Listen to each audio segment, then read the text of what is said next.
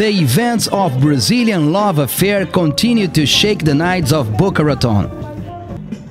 The whole month of September brings to the city some nice samples of Brazilian culture. It's going great. There's a whole half month left filled with activities and shows and fairs, and it's going to be a really great experience, and I'm glad that it's happening in Boca.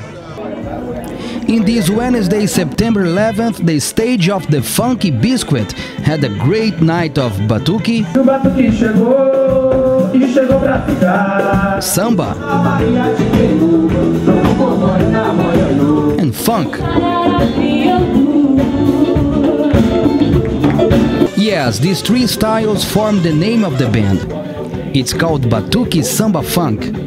The fusion was an idea of Diogo Bra. I put this group together with the idea of mixing like funk music, 70s, and Brazilian, basically.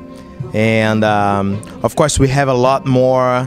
I think you have to check it out. In terms of influences, I would say that the main influences are Jorge Benjor on the Brazilian side and James Brown on the American side. That's why the band is called Batuque Samba Funk, because our idea is to do a little bit of traditional Brazilian samba mixed up with old school American funk. We're actually in the process of recording our first album. We're very excited about that. We are also recording our first music video.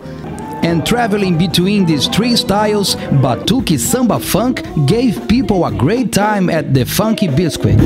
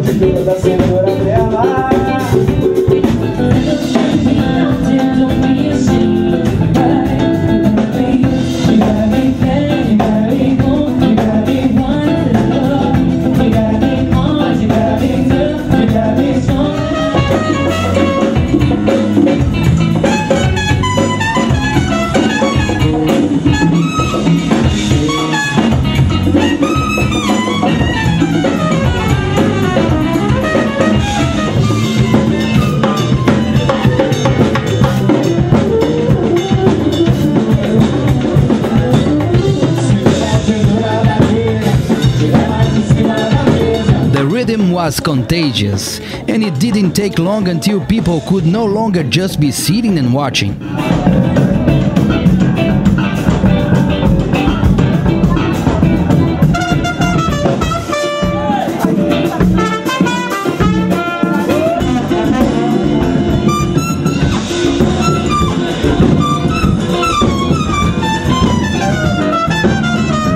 Brazilian music. I lived in Brazil twice in my life, and this band is really outstanding. They've got all the rhythms, they play well together. We hear about Carnival, and now we have it here in Boca. I think it's terrific. I can't wait for them to come back. And I absolutely love this band. If you haven't checked them out, you're really missing out. Batuque Samba Funk is where it's at. To get more information about the next events of Brazilian Love Affair, please visit www.brazilianloveaffair.com.